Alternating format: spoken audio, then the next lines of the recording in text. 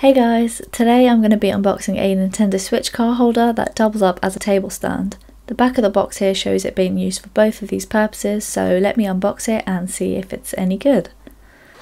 So it comes with two pieces that make up the holder and a user guide too.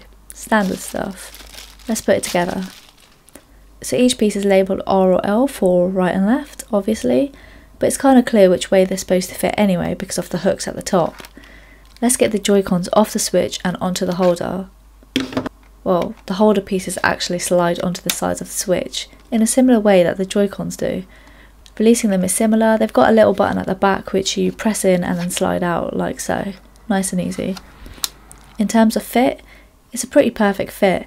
There's no way either side is going to just fall off no matter how much I shake or move it. So that is obviously a very good thing, and I'll test it out in the car too once secured.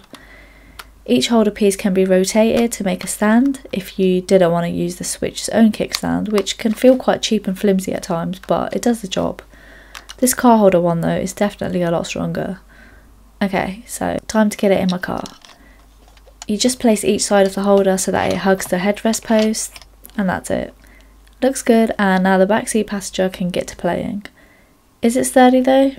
Yeah, it is. I can shake it about and move it fairly harshly and it won't fall off, so the Switch is safe. Generally, as the car moves, it doesn't really bounce much unless you hit a nasty pothole, so the player can play at peace. And they can tilt it as well to an angle that they find most comfortable. Not bad at all for $7.99.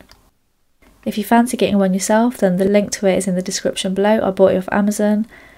And as always, thanks for watching.